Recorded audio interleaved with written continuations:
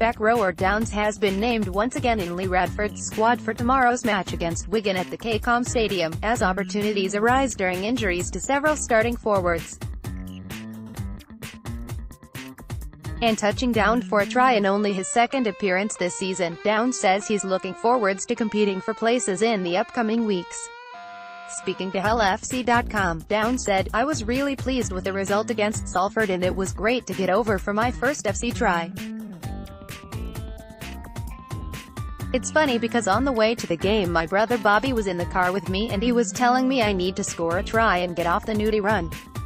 And when it came to that moment in the game, I knew Liam Harris was going to kick the ball to the corner, and Jake Connor, being Jake Connor, he's really good in the air and 9 times out of 10 he's going to go up for the ball and come back down with it.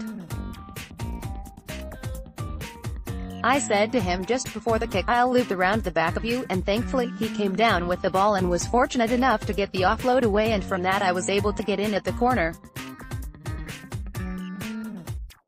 With it being my first try I was absolutely buzzing about it." Downs has also paid credit to his dual registration spells at Doncaster RLFC for aiding his development in 2018.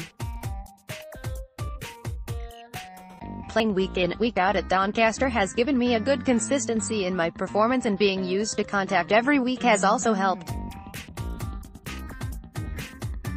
Richard Horne speaks about it all the time, how important it is to be playing consistently, and I've been lucky enough that he's given me the opportunity to play there quite a bit recently, and I feel that it's really benefited me.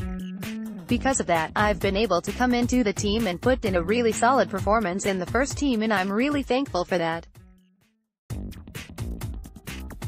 I really thank Richard Horne and Carl Hall, the owner, for giving not just me, but quite a few of the FC boys an opportunity to play there all the time. And Downs is keen to build on an impressive showing last weekend as the Black. With Wigan up next, I really want to build on last week's performance and retain my spot in the team. Lee Radford wants us to go out there, perform well and do our job.